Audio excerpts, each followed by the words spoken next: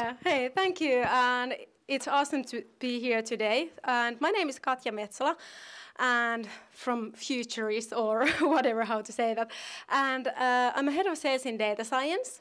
And my topic is today to bridging business and AI. So my topic is quite C-level and business kind of today. But what I'm trying to say today, and this is very important slide, because as we all know that there is a different kind of layering in artificial in business, which means that we understand that there's the data and algorithms and AI capabilities, and mostly data scientists work there. They are doing different kind of application like chatbots or intelligent search or recommend systems. And of course there's that C-level. And now I'm asking, how many of you are working in C-level or are decision maker today in here? Few, yeah, good. And that's why I'm asking this, because C-level agenda, mostly there is that in what business are we in, what kind of our organizations, culture, DNA, and so on. And I've been talking quite often with data scientists and corporate leaders and also designers. And I've seen that there is quite a gap between these layers. And which means that the data scientist doesn't understand what is the C-level agenda and what is happening there, what kind of decision is happening and making there. And also, the other hand, with C-level persons, they doesn't understand so much about data, algorithms, and so on. And designers mostly work in product and process services. But this is very important because this is what is happening quite often today.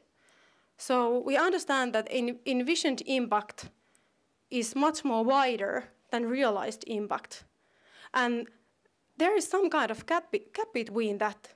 And I'm telling you a little bit more about what is behind those business agenda, because this gap, there is that gap because of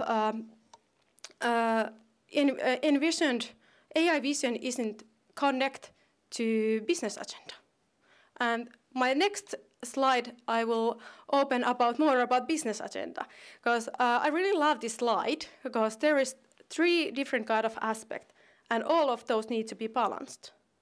And I would say that when corporate leaders, they are thinking about how to set in the agenda and how they are thinking about the ambition level, that there's quite huge questions that how relevant organization is in 2 to 3 years, maybe 5 to 7 years time period, how to renew itself, and also how to be vitality or a potential in the future. And then there is that second corner, which tell about that how digital insight and lateral thinking for innovation, how we could start to think much more wider than today. What is the next wave, what is coming? And do we have all those persons working in our organizations?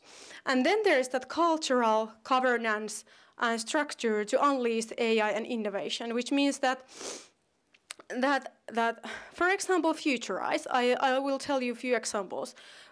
Most of you know that we are a cultural organization. Our culture is based on trust and people. But now we are doing some kind of transformation to data-driven organization, which means that we need to start to think about totally new way. Of course, there is that we are also in the same situation of many of you, that we are starting to collect data from our internal processes. And I would say it's quite hard.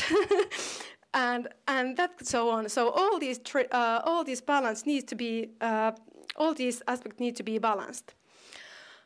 Okay, and here is a few example of when we are going to from business agenda to industrial digitalization and AI, because there is a quite different kind of aspects. And also we know that example cost efficiency, which means that intelligent maintenance, if you are doing better customer service or chatbot, and then there is that product differentiation that we are trying to create totally new way of do much more quality or intelligent product.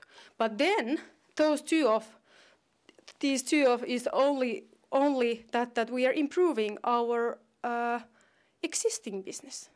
We are not doing anything new. And then there's that holistic digital transformation, and we are also helping, example, Fira in construction business, that they could do and create totally new way of do constructions, and we are doing platform with them.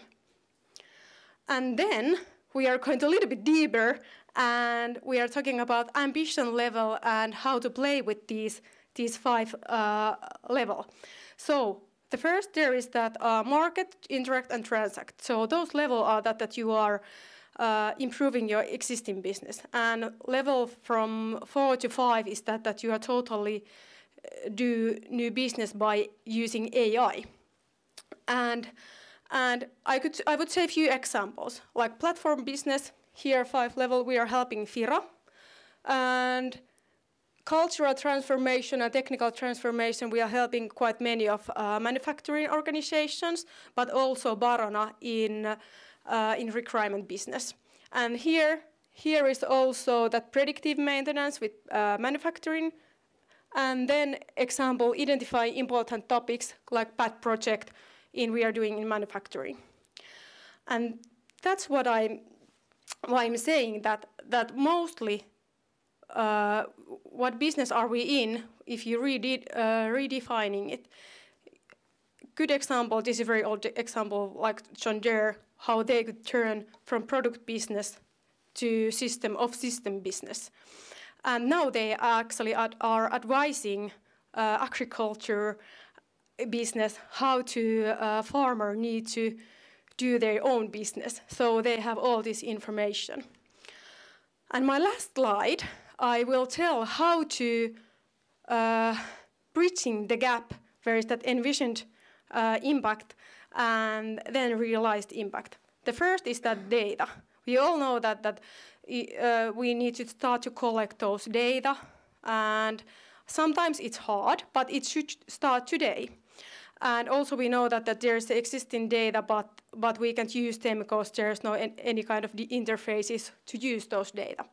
Then there's that AI product and tech maturity, and we also see that those technologies are quite narrowed, and also in Futurice we have Aito AI. We try to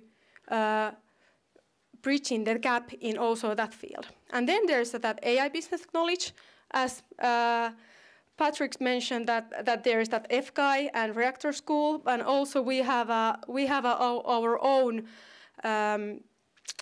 data science and machine learning academy. So, and it's for 3 different kind of level: for C-level, and for designers and people who is working for digital business, and then also to tech persons who are able to do some software developing.